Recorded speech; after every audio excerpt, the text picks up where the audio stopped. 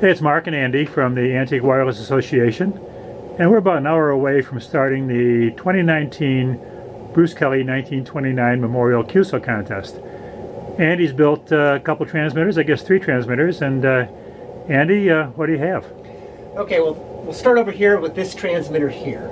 So this is a replica of the transmitter that was in the September 1924 QST. It's kind of the oldest thing we'll be running today. It was designed to be essentially, you didn't have any money, so you had to make most things yourself. So you had to buy a tube, that was $8. A couple other parts you had to buy, but you made all the coils, you made all the capacitors, you made this, which is believe it or not, a giant plate choke. They didn't have ferrite back in those days, so you used a lot of wire. And you couldn't afford meters, so you scrounged meters from old automotive supply for testing batteries and things like that. So that's how this thing works. In fact, you made the output condenser, if you want to see that.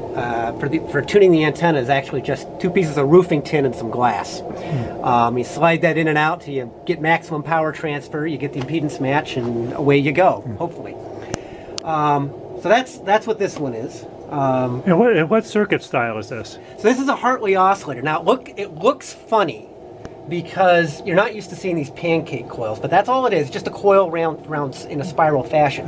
What's interesting is somebody coming out of the old pre-World War I spark days would immediately recognize this as a miniature version of an oscillation coil or something like that. So, and if you built broadcast receivers from that era, you would often use spiderweb coils. If you open up a Crossley receiver, often. Sure, it's a good way to keep your Q fairly high on the coil. Yeah, it's okay. It needs more wire than a cylindrical coil, but the materials were readily available. You could use cardboard and paraffin, you know. I mean, cheap materials, all you need to do is scrounge the wire from a junkyard or something. So how much power would this put out? We've got it hooked up now. So this is a 5-watt tube. We're going to be running this conservatively because it's a 100-year-old vacuum at about 350 volts. We'll get about 2 to 3 watts transferred to the antenna. In the day, they ran 600. I've seen 1,000. Reports of 1,000 volts being run on this little tube, with varying degrees of success. But we're gonna keep it within the original ratings now, and hopefully the tube's gonna last the evening. So you've also got a 40-meter transmitter too, then? Yeah, we got a 40-meter transmitter right over here. You can see the filament's been lit on this. We were just tuning this up. Again, this is a Hartley oscillator. We've got 2 pieces of glass up here that are holding the coil. You've got the tank coil here, and this is just the antenna coupling coil going out to the antenna. So you adjust the antenna coupling just by sliding that coil back and forth. Yeah, you just move this back and forth.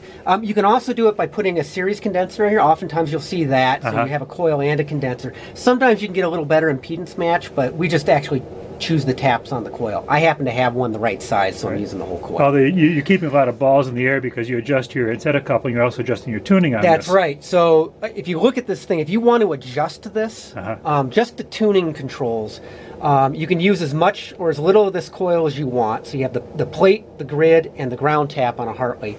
You can move this around quite a bit. Obviously, you can use more or less inductance, so your L to C ratio can change here.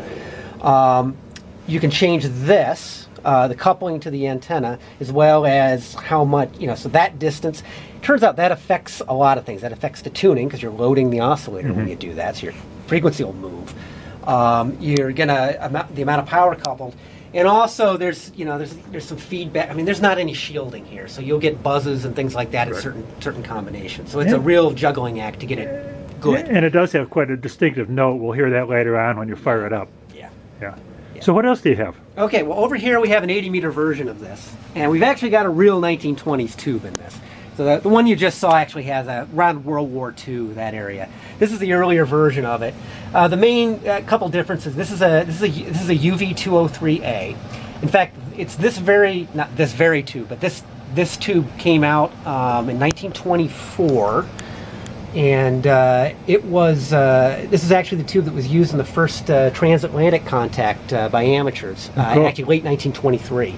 There's a picture of the transmitter, I think, in the January or February, September, January or February 24 QST It shows 4 of these. And I believe the AWA actually did a recreation of this. It's a picture of Ed Gable holding the transmitter, one of the old journals. Again, pretty much the same idea, more, bigger inductance for 80 meters. Some of the parts in this one are not 1920s. There's some certain, World War II era caps and stuff. That's really just a safety thing. I don't want to blow up a capacitor. But we're using a really old tube. That tuning condensers from 1924 or 1925. Works pretty much the same way. Just get the taps in the right place, and it'll do its thing. Well, very good, Andy. I'll let you guys get back to setting this up, and we'll be listening for you on the air. Yeah, thanks, Mark. Yeah, that's good. So I was about to sneak out the door, Andy, and I see actually there is one more transmitter here, and it's just a work of art. What do you have here? So this is actually the first transmitter I really built. Now we're not using it today because we had a hard time getting it to match the antenna and with enough power and a good enough sound. So we're not going to run this today. I'll probably run this next weekend from my house. So this is a pair of UV202, same tube we're using on 160. They're wired in parallel, and this is for 80 meters.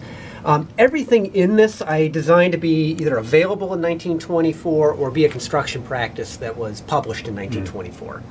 So the tubes are available in 1924. The homemade plate and grid condensers here were published, I believe, in Radio Magazine of that year. These are grid chokes because you got 2 tubes in parallel, you get parasitic problems. So these are the kind of things you would do to have to suppress that. They didn't have carbon comp resistors back then, so it was hard to put one on the plate. So this is what they did. And then down here there are National DX condensers for the tank capacitor, and then the antenna output here. So this is the antenna coupling condenser over here.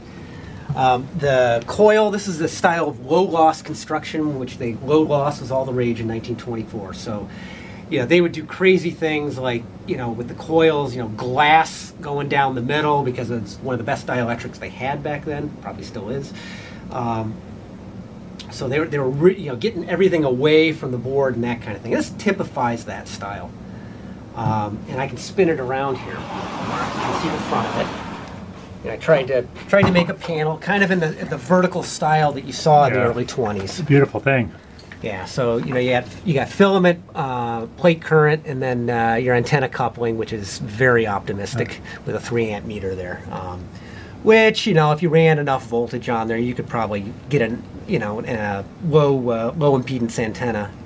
A good antenna system back then might have an input impedance of 15 ohms, so you could actually get a lot of RF current out of these. And radios of this period, transmitters of this period, that was driven around a regulation. Yeah. In the teens, they'd use spark gap transmitters, but they were just a big hog on the bandwidth. Yeah. These radios came about because at the time amateurs were really required to clean up their signal quite a bit, weren't they? Yeah, there's actually 2 events that happened. So in 1924, some regulations went into play. But in 1929, which is where this contest comes from, there were certain requirements of your transmitter. A big one was that you had to have what they called loose coupling to an antenna. It was never entirely clear exactly what that meant, but in general, what people interpreted it to mean was, if you have a tank inductance here, this is where the RF current circulates, and this is what determines your frequency. To transfer power to the antenna, you had to have an air gap. All right, so you had to use inductive coupling. To get there. And so this typifies that kind of construction. Now, people did that before then as well, but part of the problem they had is when you conductively coupled, you could get other parasitic oscillations, for example, in the AM broadcast band that really bothered your neighbors. They determined this was one way to kind of cut down on some of that thumping and that interference that happened at the broadcast band. It actually made a pretty big difference. Kind of from then on, that was pretty typical of how you would couple to an antenna. Would be to use just a variable inductive coupling. Well, that's great. Neat stuff, Andy. I'll be listening for you on the air, and good luck. Yeah, look forward to it. You can stop the oscillator. That sounds worse, right? Yeah. Here, I'm going to go back up to where we're going to be, because I really want to tune up there. Because it will make a difference. Like somewhere in there? 113. Yeah, that's good.